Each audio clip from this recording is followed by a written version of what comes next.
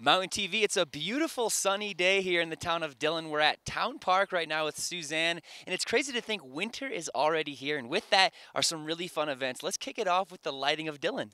Yeah, our annual Lighting of Dillon will be this Saturday, December 2nd, here in our newly renovated town park. And this town park is something to definitely come check out. It's pretty amazing. You guys just renovated it. Now tell me what this lighting of Dillon consists of.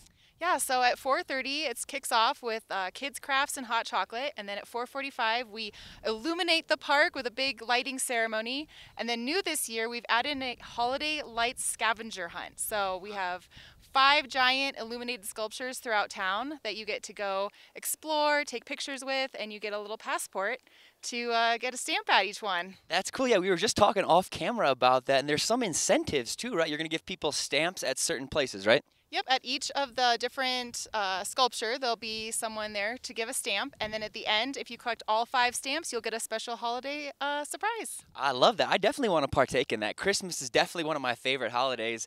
And we've got to give a quick plug for this Hazel Miller event coming up on the 13th of December. And I heard the big guy, Santa, is going to be there too. That should be super fun. It's always fun with Santa. And Mrs. Claus will be there as well, handing out goodies, taking pictures with kids. And yeah, for the last few years, we've had Hazel Miller performing all the holiday classics. So it's at the Dillon Community Church right behind us, and it's a great time for the family. Really looking forward to that one. And let's give a little teaser too for the lake loops, maybe coming up in January. People can go out on the lake, do some biking, and there's ice fishing out there. There's so much to do.